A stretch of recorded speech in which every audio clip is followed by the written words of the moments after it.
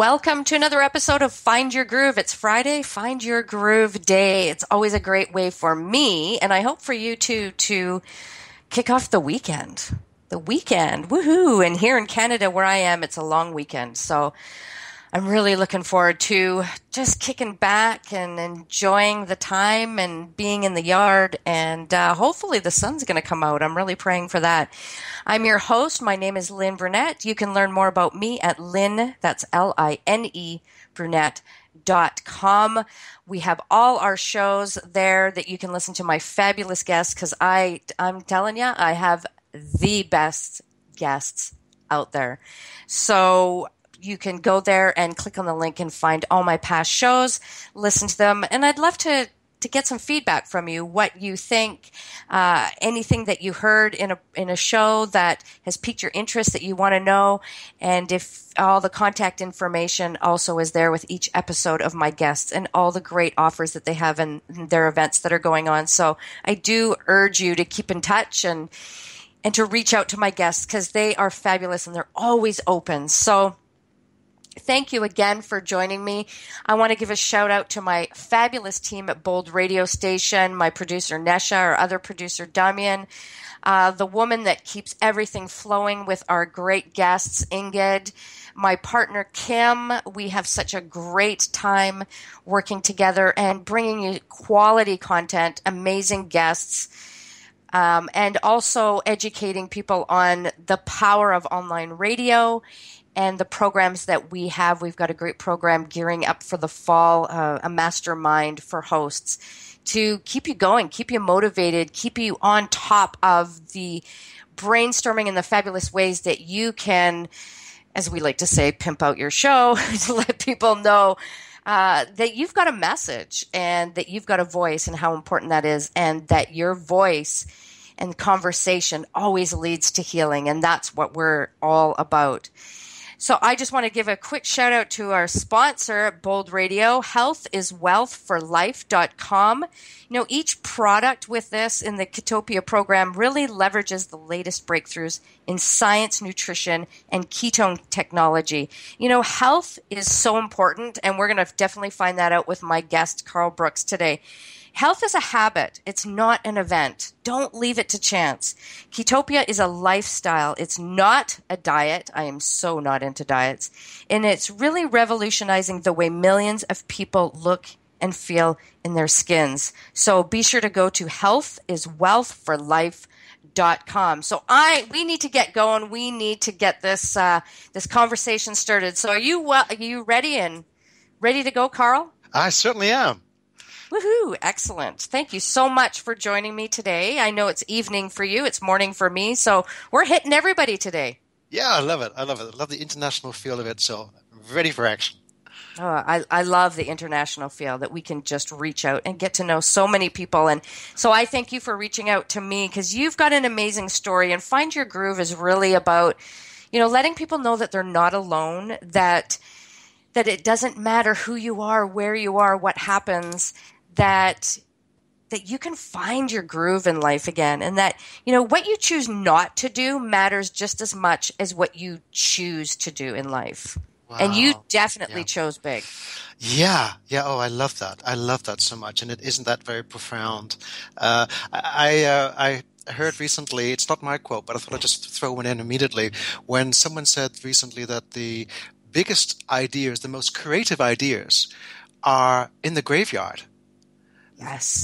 Yes, I so agree with you. Yeah. I might have heard that. It's true. It's true. Our biggest problems, our deepest fears, the things that we're most afraid of are the things that we need to bring forth. That's where the magic is. Absolutely. Now, you do that for your clients, and just to let everybody know that you are a coach, you're a business coach, and you have more than 20 years experience in marketing and communication, excuse me, in the UK and the Netherlands, and you've worked for some major companies. And what I like, as I was learning more about you, is that, and I love this, is clarity of mission is crucial to, I think, you say for business success, but I think for life. Yeah. To know where you're going, to know that, when you get in the car of life, that you have a map in front of you, that you are intentionally, consciously choosing the direction and choosing the roads that you're going on. It's rather than being just at the influence of outside influences in your life. It's so important to be able to stand in your own mission and to choose your own route. So clarity of mission, that's really one of the pinnacle things that I teach. That's true. I love that. Now you work with big corporations. Is that primarily who you work with, or do you work with, small business, home office, entrepreneurs, startups? Sure. Well, I come from the corporate world. So my background of 22 years in the corporate world, working for Air France and KLM and British Telecom, really propelled by in my youth, kind of conditioned by culture and by parents and through my own choices. I do take responsibility for it, to stay in the corporate world. And I noticed for a while that although I was doing very well, very successful, that I really wasn't finding my groove in the corporate world. And as we all know and experience in life, we go from one period in our life to another. And at one point, fate or spirit comes a knocking. I'm certainly a big believer in hearing that calling and responding to it or not. And I really responded to that calling my own way and decided then to jump in to becoming an entrepreneur, a business coach for individuals. So I've really made now the step from the corporate world to helping individuals, solopreneurs, entrepreneurs to build their business. When you look back in your life, when you look back to little Carl, do you think, I had tendencies that being an entrepreneur was going to be in your future? Yeah, I love that question. I did like the reference to little Carl. It made me smile. It's great because suddenly you put this picture of me of when I was small. There were a couple of things that really kind of pointed the way for this. The first of all is that I used to love to organize treasure hunts. These little treasure hunts that you arrange for your friends, and you spend like a day or the weekend hiding little treasures, which are often really nothing, really either a pen or a ruler or something. It's somewhere in the bushes and the trees, somewhere around your neighborhood. Then I would actually type out this entire plan where people could follow, and I would even put sweets in the bushes so they would find them, and off they would go. All my friends would go off, and they used to love these treasure hunts that I used to organize, and it really became something that I love to do, and even to this day, on a larger scales, arranging treasure hunts, not in terms of finding sweets or stationery, but now in terms of finding your mission, your clarity in your business, the programs you want to offer, the energy and the confidence to make it all happen, as well as this high performance mindset. So the pieces of treasure have moved slightly, but the principle's still the same. So yeah, I guess little Carl and big Carl are doing the same thing. I love that. Was that something that you thought you would do? It was work for yourself? And did you ever imagine that was something you wanted to do? No, I didn't. When I was younger, I didn't. But I had a lot of teachers on the way, and not the teachers that you think would move me forward. These were people who were who didn't perhaps see my full potential, who were in the corporate world. We all have these managers and directors around us and people around us who, they just don't see our full potential. And for the longest time, I was using that energy of, Carl, you can't do this, or this is not for you, knowing deep inside me that was just BS. I mean, I felt really an innate, intrinsic feeling of, hey, I'm much more than this, but it scared me to death to think of leaving the corporate world and a steady income to jack it all in, as it were. I could hear the voice of my late father and my mother and everyone around me. I didn't even have to hear the voices physically, but even in my own mind saying, well, what the hell are you doing? So there was a lot of resistance in my mind to make this step. But yeah, it became really a necessity for me to move forward, because the pain of staying where I was and not realizing my full potential and hearing this calling and not acting on it, this this pain was causing havoc in my life. It resulted in some addictions. I was overcompensating or compensating for not being happy in the corporate world, and that's what happens. With me, it turned up as addictions, and with other people, it can just symptomize. People can literally get ill and sick or burn out, and of course, the corporate world sees this as a burnout or being sick. But actually, in a lot of the cases, what's going on is people are just not answering this higher calling to do the work.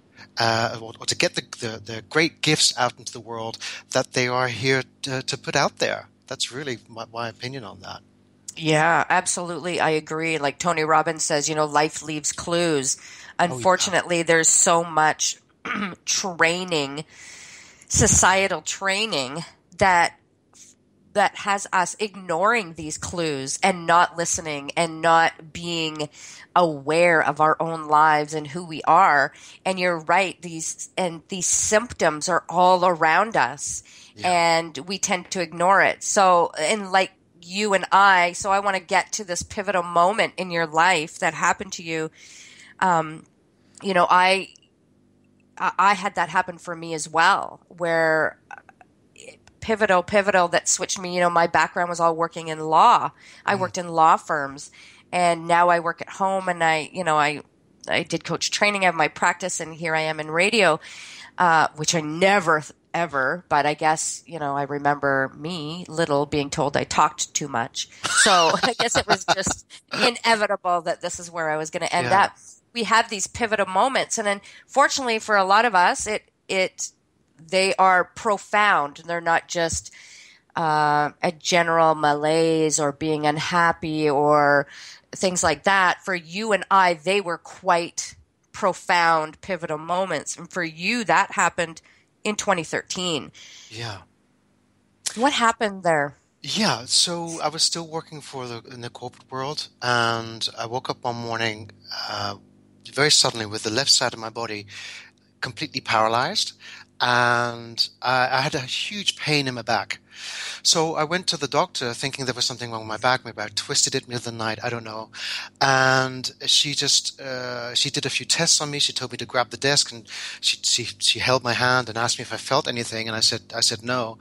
But the whole time, this pain in the back. And I just wanted her just to say, well, no, send me off to the chiropractor or something, do something about my back. She says, no, I'm going to call the neurologist. I said, the neurologist? I mean, come on. I'm 43 years old at the time, and I certainly didn't think there was anything wrong with my brain.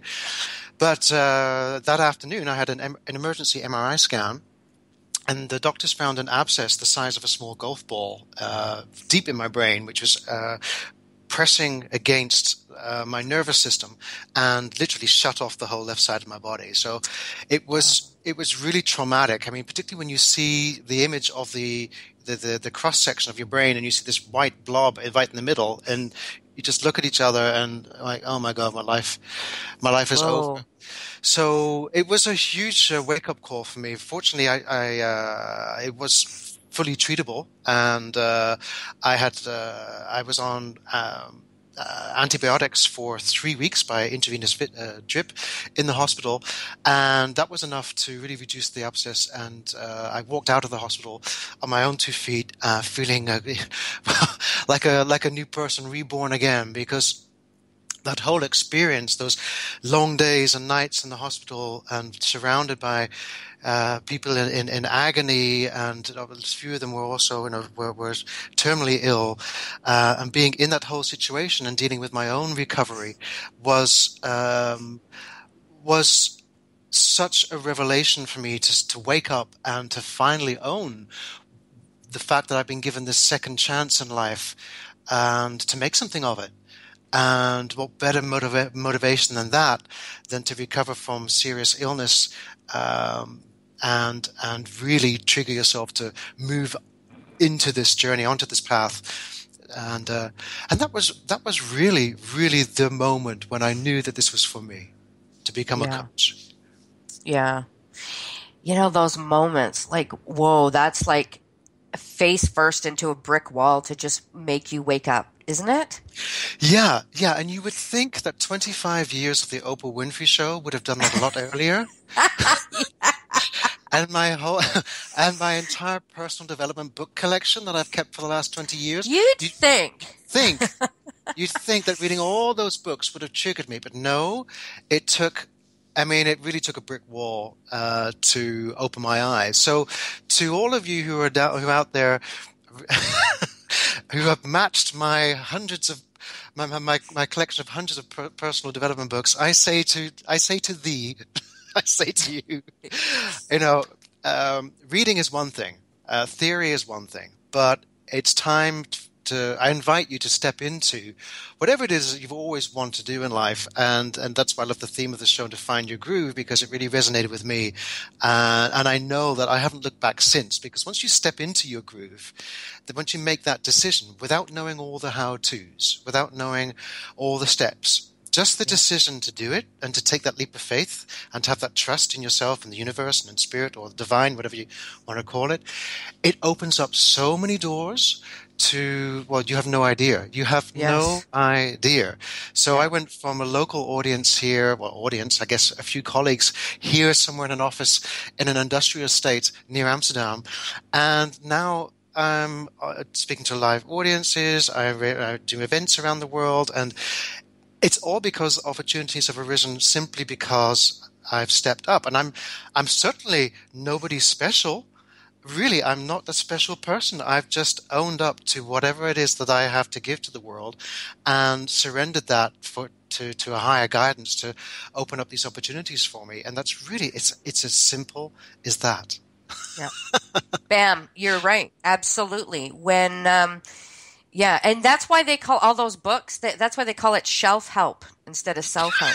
Yeah, I love that. Because that's what it becomes. And, you know, same with me. I mean, that is something that has always been part of my life from such a young age, was personal development, human behavior. Why do we do what we do? And, you know, it's interesting that we're somewhat similar in our wake-up call moments. It was the same for me, waking up one morning, couldn't stand or walk. Yeah. Now, it wasn't as severe as you. I forced my doctor to send me to a neurologist. But, you know, I look back and I see how I created that in my life in a way that made it look like I wasn't having to make the bold step to make a change out of what I was doing, that I absolutely created that. And you're right.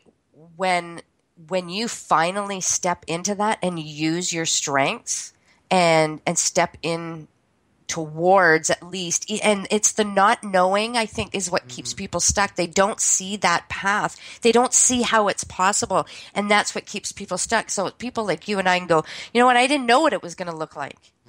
But we got this major wake-up call where we're on our backs going, holy crap, is this my life now? To, you know, like, is this it? Like, like, what's going to happen now? Yeah. We don't want people to get to that point. And no. But I guess for some people are faster learners than you and I. But once you step into that, you don't know exactly what it's going to look like. But holy man, the world opens up. Yeah. And it really does. But I totally get it, you know, because you and I are also from, we've been socially conditioned to we come from school. It's even on our culture to find a steady job, have a steady income, get a mortgage, you know, have 2.2 children, whatever it is that society dictates. And not just that, but even our parents' were they were living in a different world where you know, you really did have to buckle down and find security in a monthly paycheck. And many people were living, you know, month to month, and didn't have any savings or anything. And not that I had much savings when I left the corporate world, not at all.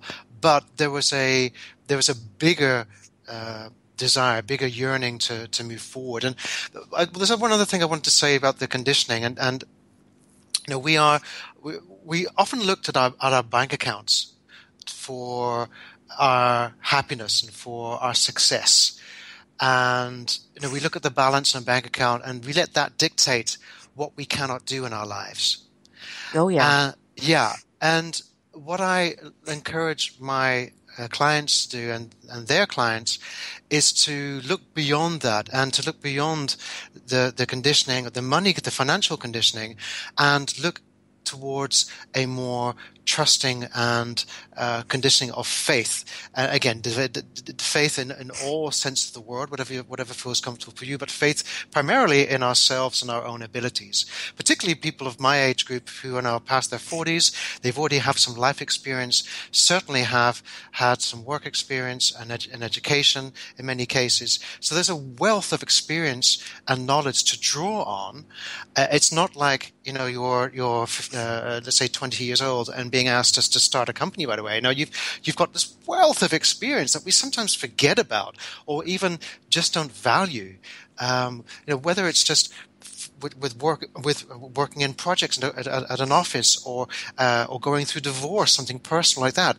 These are all experiences that can really help you or us as individuals to help other people, and that's really what really excels me forward and motivates me, is to really help people to lose that old conditioning and to step into that power and that trust. Mm-hmm. Oh, I agree.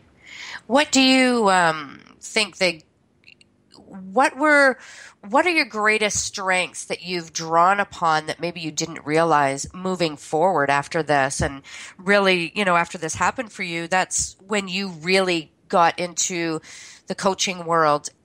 What are your greatest strengths?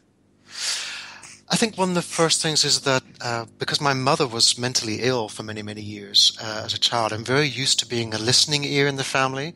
So it came quite natural to me to listen, to ask questions, to get people to think about their actions and what they're going through. So that is really something that's certainly one of my strengths. The other thing is that for some reason as a child, I also loved to act, get on the stage and be in plays and musicals and things like that. So being in front of an audience has always felt very comfortable for me.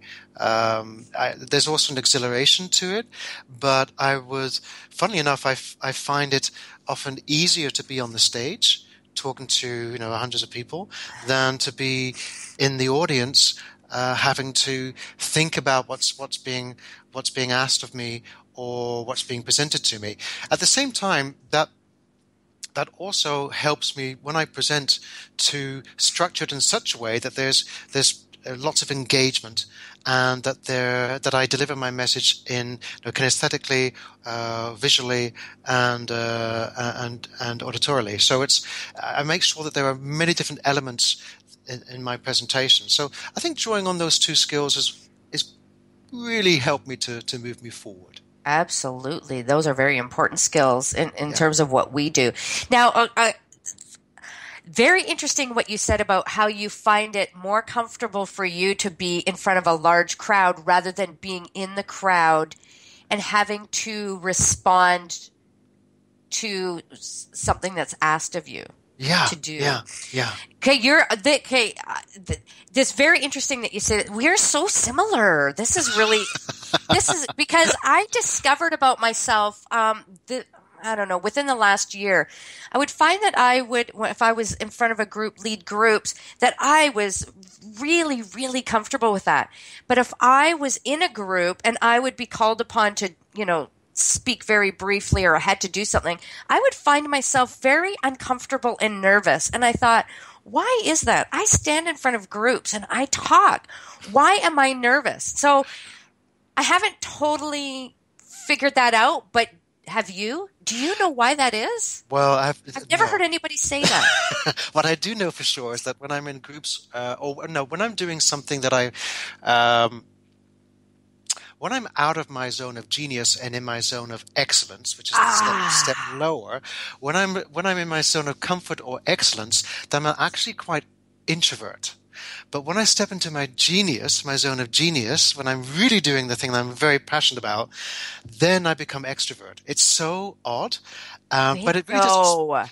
but it doesn't. Yeah, Right? that makes sense. Yeah, right. Yeah, cool. So for all those years, many managers were telling me, well, you should speak up more. You do have an opinion there, but maybe you should just, get out there a little bit more and put yourself forward in the projects and get involved in groups and at work. And I just didn't feel it. I just didn't feel it. And then when I started doing this work and then reminiscing back to my time as a child performing, then I kind of thought, there's a bridge here between doing things that you really are good at and love to do and feel passionate about, and feeling and being extrovert and having Yeah. that energy, and I call it confident energy. Some people call it passion, but I think that's one of those words that's kind of get overused. So I like to kind of strip it down to confident energy, and that's how I feel when I'm in that zone. So you've noticed this too? Oh, yeah. And I just thought, well, this is bizarre. This does not make sense. Like, I don't have an issue speaking to a room full of people, a big group. Why am I having this issue for? So I thought, okay, but I was at least grateful. I recognized it.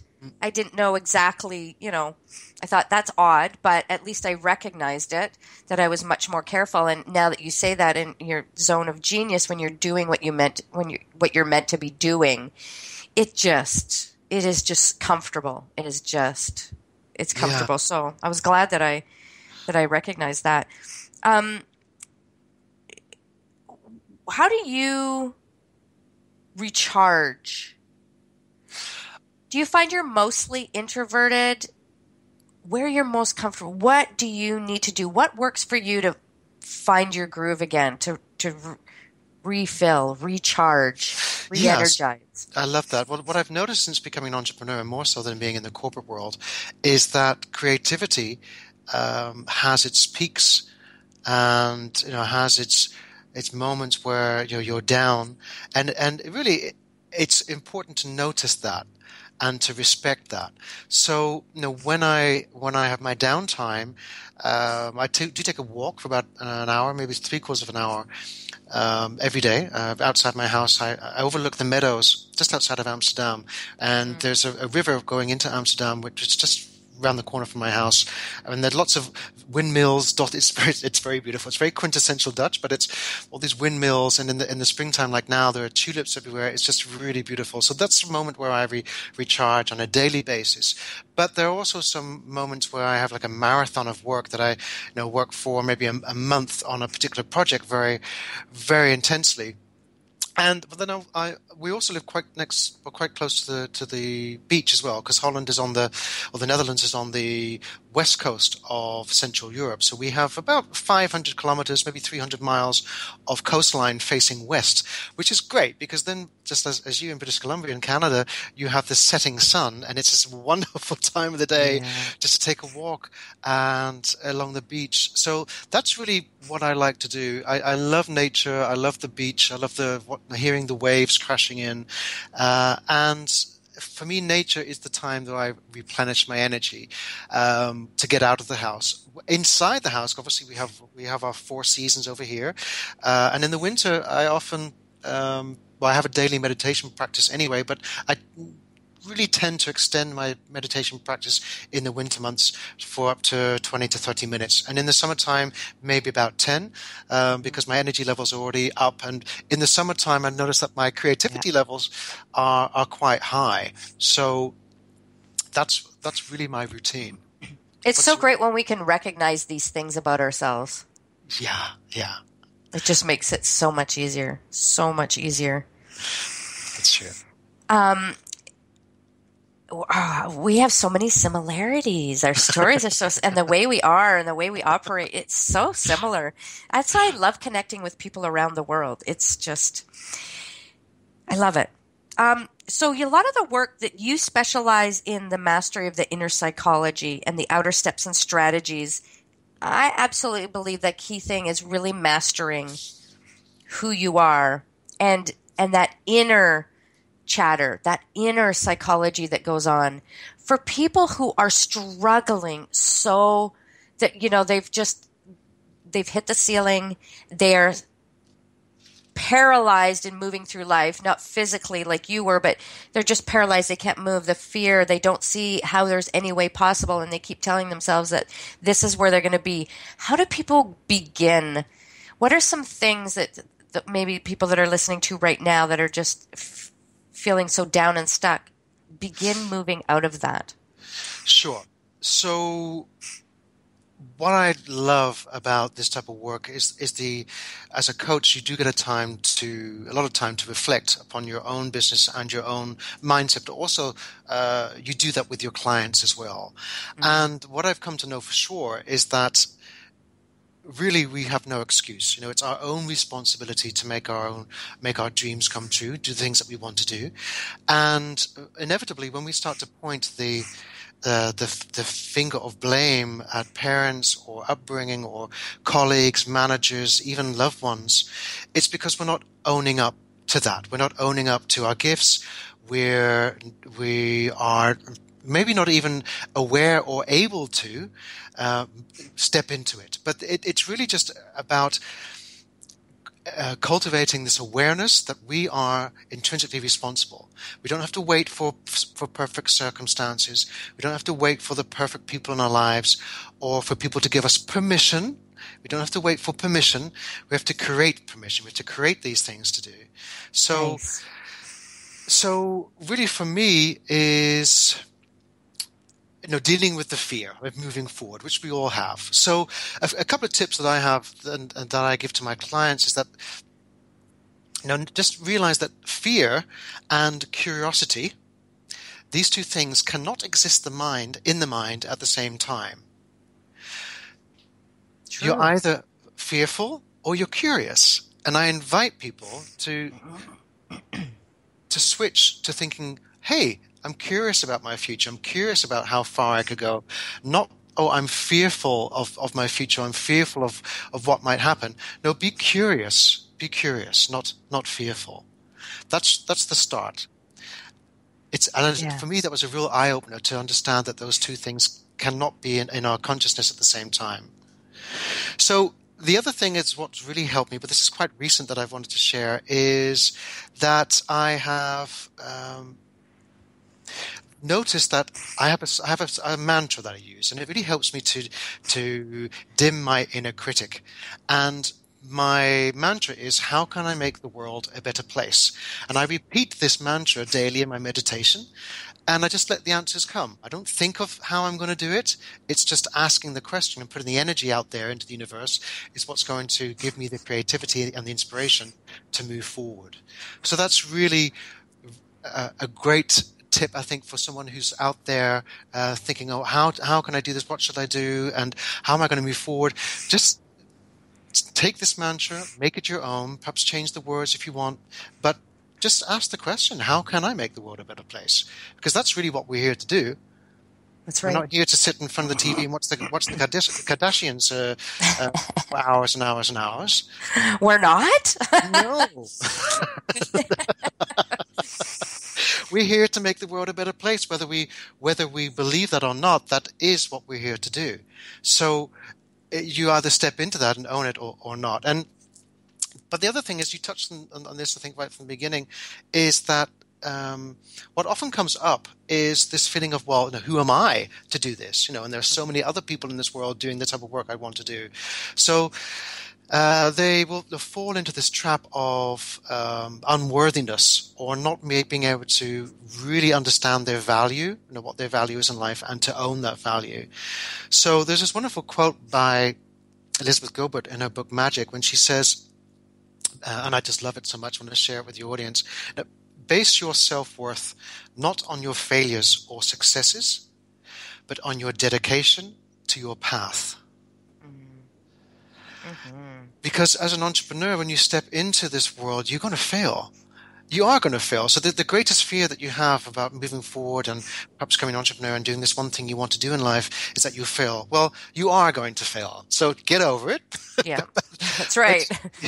But you're going to learn a lot from that failure. You're going to, from those failures, you're going to learn. And when you get to see those failures as learning steps, as a learning curve to your successes, but to keep going, stay dedicated to your path, and work hard and be patient, it's going to happen. It's going to happen. The doors are going to open, and you're going to feel this tremendous joy of being able to wake up in the morning and do the work that you really want to do in life and feel good about it and feel motivated, and to have this coming back to you tenfold in terms of the results you get for people, the compliments you get from people. Yes, the monetary success as well. But for me, money is just an exchange of energy. So I will exchange my gifts and my coaching for a monetary exchange. So a lot of people get hung up about money, but it really is just an exchange of value. That's what we have to see it as. It's just a marker to measure. Yeah. It's not really, yeah, absolutely. I mean, we could be paying in peanuts. I mean, it's just something. It's just a marker. Exactly. It's what you were saying. reminds me of what Brandon Bouchard, when he had that pivotal moment in his life when he was in a car accident and he almost died, and the questions that he had asked himself: did I love well? Did I live well? I think there was 4 questions. Yeah. And we all have our own questions when we come to these moments in our life, and I'm sure you did too when you found out when you became paralyzed, and for me too when I ended up on my back for 4 months, not being able to walk. You ask those hard questions of yourself. Yes. And without those moments, those crappy moments, we wouldn't be doing what we're doing. We wouldn't be in our own zone of genius. So in Carl's words, I invite you, listener, to get curious. And if you're going through these tough times in your life, ask the questions of yourself, because it's questions that will lead you out of that. You don't need to know how. I always say you just need to know the why and the what, and the dots will connect themselves. Yes, I love that. That's so true. Yeah. So you had mentioned a little bit earlier in the show about how you have these moments of how you work really hard and you hustle, and then you have your downtimes and you recognize that moment. It's interesting. It made me think earlier in the year. I was at this business conference, and one of the speakers was talking about the trends for the year, and one of the trends was that we're in this world right now where people want it all, and I don't think there's anything wrong with that. I mean, I think we should want more. This is what helps us grow. But we're in that, we just run hard and then we stop. And I think that's why retreats are so what's the word? Not common, but retreats are very popular right now and so beneficial for people, because we are, and I am one of those people too, that I will work really hard and I recognize, okay, I'm starting to work too hard now. Now I need that downtime. And you have an amazing retreat coming up. And I want you to tell the listeners about this retreat and when it starts and where it is. And oh my gosh, it's amazing. Let us know. Yeah, I will. Yeah, so for the third year in a row now, we are doing a Tuscany retreat called the Eat, Pray, Learn Tuscany Retreat. And it's really a place where aspiring and experienced coaches can come to create momentum, money, and magic with their coaching business with joy and with ease in this beautiful, inspirational environment. It's in the Tuscan hills, the green luscious hills, the freshness of the air, the crispness. It's next to the Mediterranean Sea. We've got this beautiful climate and this exquisite house, villa, exclusive for all of the participants. It's a family-owned retreat, and they have all the garden and food and herbs are all grown organically on this estate, right next to the vineyards. They have 20 acres of vineyards where they grow the grapes of the Chianti wine. And yes, we sip the Chianti wine every evening and we toast and it's just enchanting. It's just it's a place, an inspirational place with the energy there. Just the energy levels are so amazing. And we get people from all over the world who come in, who want to really sharpen the saw of their business, to get all the business steps to get from where they are now to where they want to be, to get the business clarity, get their mission nailed down so they know exactly what they're doing and why they're doing it. Really important. Also to look at the programs they offer their clients and, okay, how are they aligned with your business mission and your bigger why? Or do we need to have to tweak it and massage it or start from scratch and build a new program for you so that your customers are finding your work irresistible and because you really understand their pain points and their deepest desires. Then we look at the whole marketing around that, and marketing has got a bit of a bad rap over the years, but essentially it's just communicating our value and doing it in a way, particularly from a coaching perspective, with an authentic, sincere voice, one that's from the heart, one that's personal, and one that really resonates with your client. So we really spend a lot of time nailing that and spending some time making sure that your voice is authentic and aligned with who you truly are in all of your communication. And then we spend a fourth day, the fourth day is actually about mindset and this high performance mindset to really nail how to stay energized, how to stay motivated, how to deal with these barking dogs, as I call them, barking dogs in our minds. I like that. which is saying, which are barking away, saying, "Hey, you're not good enough, or you're not worthy, and who am I, and to be doing this work, and somebody else is better than me." So these are the barking dogs that we all have. It's very normal to have these thoughts, but there are processes. There is a system to go through to understand how you can deal with it and to push through anyway. So we spent a whole half day on that. And then we also look at how to implement everything so that when people go back from this week-long transformational adventure, that they have a concrete action plan of all the steps that they have to take and the priorities to do them in, so they know exactly what to do and when to do it moving on. And one of the great things about this retreat is I know that when people go back home, go back to the distractions of everyday life, go back to the daily routines, that they're going to have questions. They're going to need help to make this all happen and to implement everything they learned at the retreat. So what I do is I've put together, included in the retreat package, 3 months of support. We get on the phone, a whole group support. It's fantastic. We have this wonderful Zoom so we can all see each other again and reconnect and have fun, and we just help each other and move each other through implementing everything we learned at the retreat for 3 months. So yes, it's a week in Tuscany, which is amazing, but we're actually all together, not just actually for the week and even not just for the 3 months, but people who came 3 years ago are still together, still have their own mastermind, still have their group, and are doing great together. So yeah, nice. It's beautiful. Sounds fabulous. When does this happen? Okay, so we've just had one in April, and the next one is already planned from the 1st until the 8th of October, or for our North American friends, October 1st to the 8th. And it's going to be another fantastic week and adventure. So we've already opened up registrations. I should say we only have a limited spaces. We do sell out this retreat pretty fast. So you've caught me at a very good time at this registration. Actually, you're getting the exclusive. So because we only opened up registration 2 days ago. So this is fantastic.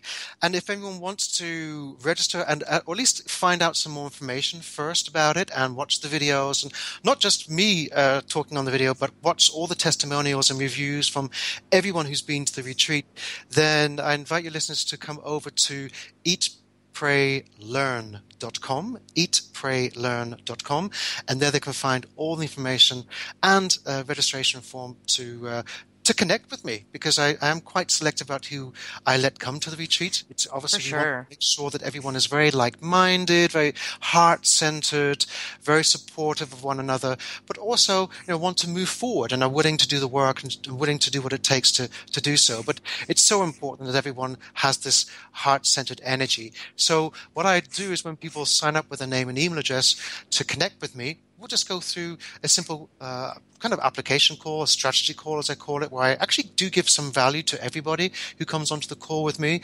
And then obviously if it's a good fit for us to work together, then that would be a good moment to give some more details about the retreat and to talk about the investment. Nice. Nice. Well, that's a week in Tuscany. Whoa. That sounds fabulous. So that's happening October. So eatpraylearn.com to get the info and to connect with you to see if it's a go.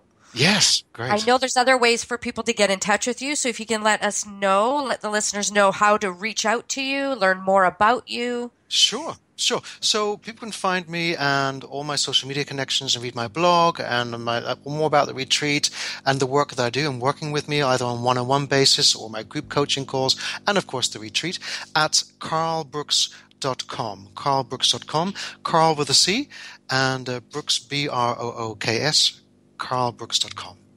Nice. And you're on Facebook, LinkedIn, and Twitter, and everybody can connect with you through your website there. Yes. Excellent.